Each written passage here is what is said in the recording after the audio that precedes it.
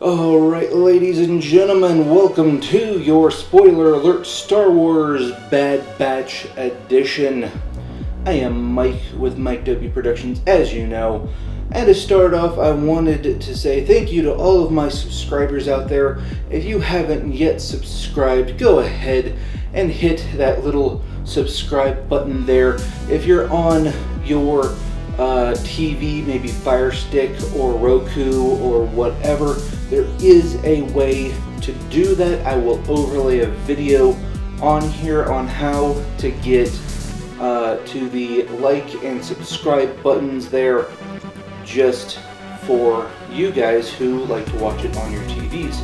With that being said, let's jump right into the Bad Batch. Now, in this episode, it is a continuation of last week's episode, of course. And with that, we know kind of what's going on. The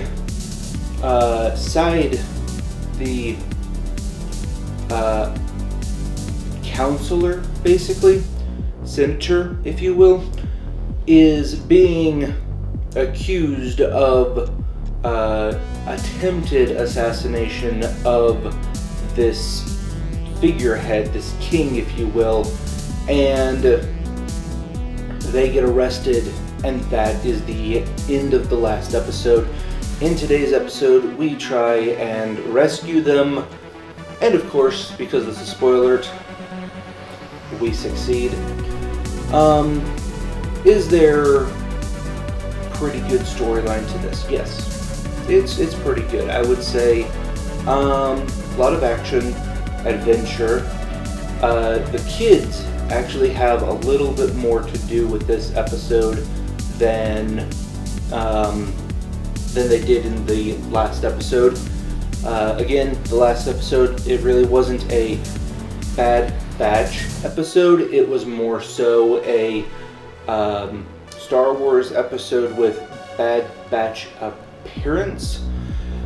So that was kind of disappointing, but this episode we definitely get Bad Batchy.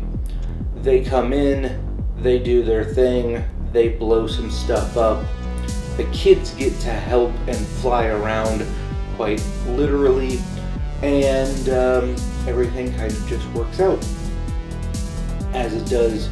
There is quite a few more episodes, and so I believe it's going to 13 or 15, I can't remember, but so far there really is just a Bad Batch doing Bad Batch stuff. So is that a bad thing? No. I just wish that they would have some kind of focus on what's going on. It seems like the Kaminoans have given up on getting Omega back. Maybe not, but we have to kind of figure that out as we go along. I hope they do kind of wrap up that part of the story and figure out if the Kaminos are going to keep going after Omega or not, and all of the stuff that they've already established. We do know that Crosshair the Marksman is coming after them at the very end of this episode, so that's already established with what's going on. So there we go. Was it a good episode? Sure, for being Bad Batch, it's not a bad episode. For you guys, it may be different, but go ahead and comment below what you thought of this episode. And again, pretty good episode. But with that being said, guys, I am Mike with Mike W Productions. This is your Bad Batch review. I will be doing the Bad Batch from till the end of the series. Up next, at some point I will be doing the Suicide Squad movie, and then hopefully, I believe What If is the next show on the Marvel side of running. I'm not quite sure what they have on the Star Wars side and when it will come out. I believe it might be Obi-Wan, but I'm not sure. So, okay.